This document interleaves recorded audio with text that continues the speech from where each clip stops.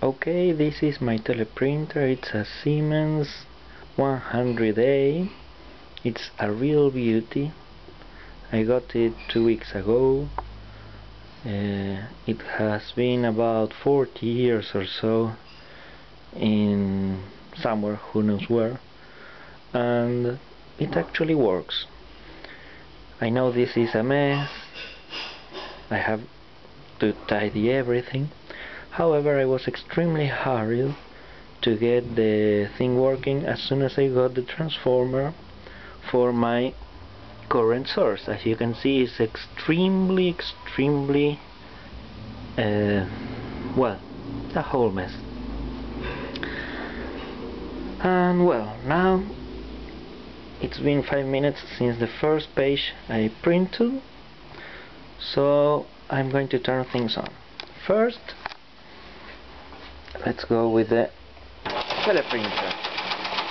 This is the usual sound that makes when has no power source for the signal.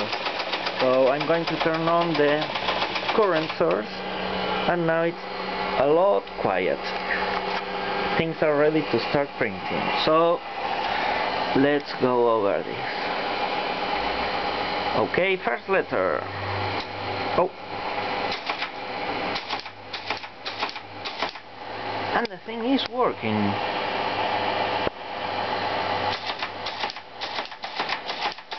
This is the first step. First thing that I noticed, and that is really difficult to get used to, is that you have the line feed and the carrier's return on different keys. So you have to go with the line feed and the carrier's return. Another thing is that you have one key for the numbers and figures and another key for the letters. So every time you want to go with one letter, with one number, or with a point or whatever, you have to remember to switch to the figures. Also, when you are done with that, you have to remember to go back to the letters. So, for example, today is the figure 15 letters of April. Oh, I don't have the P letter. Okay, line feed, carrier return. Another curiosity is that you have the identification of the machine inside a little drum over there. So that can be requested by the remote party, or you can print it locally. For example, I'll print it locally. You will see the little drum.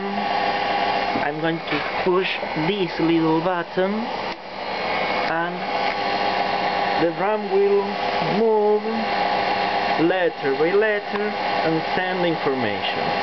And obviously print it here too, because it's wiring in that way. So there you go.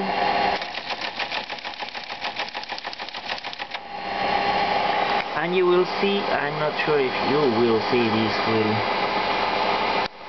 that, no, not good luck here. Okay, this is 21413, I guess it was the telex number, followed by some letters which I really have no idea what they mean. So in other words, I do not know where this machine came from. And well, it's a lot dirty. I still have to clean things, but I was really excited. The next step is going to be to try with the paper tape to see if things work or not. But that's going to be on another video. Regards.